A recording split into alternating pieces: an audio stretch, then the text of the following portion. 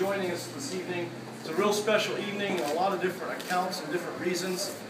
But I think what makes this show so fun is that not only is it pop surrealism that we're enjoying tonight for the better portion of the gallery, we also are getting a moment in time to sort of celebrate a number of different things. One being that Michael Summers recently signed with Crown Thorn Publishing an international distribution agreement.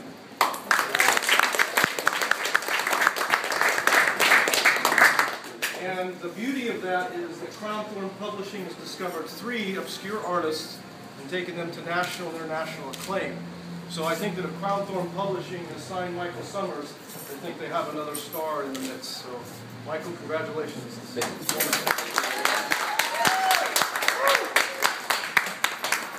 just so happens that Crown Thorn Publishing is our sister organization. So Exclusive Collections Art Galleries as well as Crown Thorn Publishing are 2 separate companies, but for all intents and purposes, I get the good pleasure of sleeping with the president of Crown Thorn Publishing.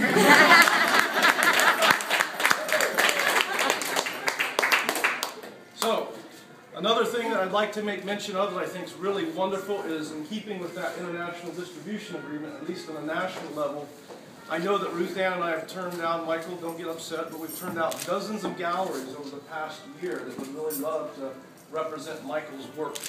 One of the reasons, or one of the many reasons, we haven't entered into relationships with other galleries with Michael's work is primarily because we really feel that he's a fine art artist and he really deserves to have the absolute best representation, at least nationally, if not internationally. So with that said, we're very excited about the fact that there will be a gallery in mid-February to the 3rd week in February at Caesar's Forum Shops, the highest volume retail sales environment in the entire world, will be representing Michael's work. So.